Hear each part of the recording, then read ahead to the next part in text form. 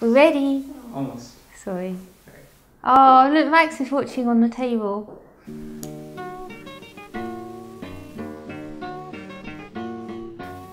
I'm Coralie Bickford-Smith and I'm a cover designer at Penguin Books. I've worked at Penguin, I think this is my 14th year this year, and now I've written my own book.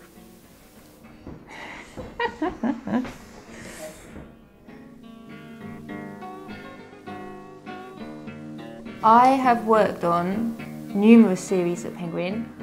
The Penguin English Library, which was 100 books. I've re-jacketed the Sherlock Holmes, and I've worked on Great Food. I've done the Gothic Horrors, the F. Scott Fitzgeralds, which are all about pattern. Much of my work it seems to be about pattern, and I think the new book has got quite a lot of pattern integrated into it. I've just finished these pocket hardbacks, non-fiction, which was really exciting to work on, and obviously the cloth bounds. So now I've been given the chance to actually produce not just the cover this time, but produce a whole book around a story that I've written myself, so I can make the book that I've always wanted to make.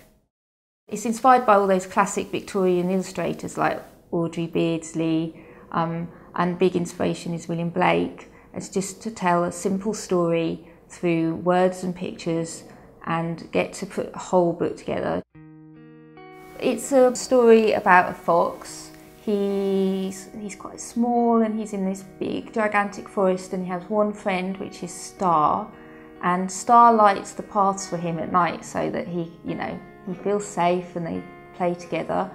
And then one day Star's disappeared and he's just gone, so the story is about Fox having to face his fears and live with the uncertainty and the unknown, and it's a story that deals with love and loss and need and dependency, and I find it quite emotional.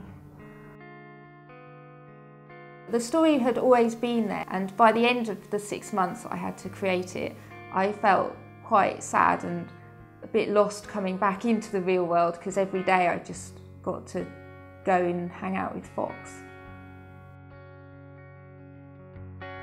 Once there was a fox who lived in a deep, dense forest.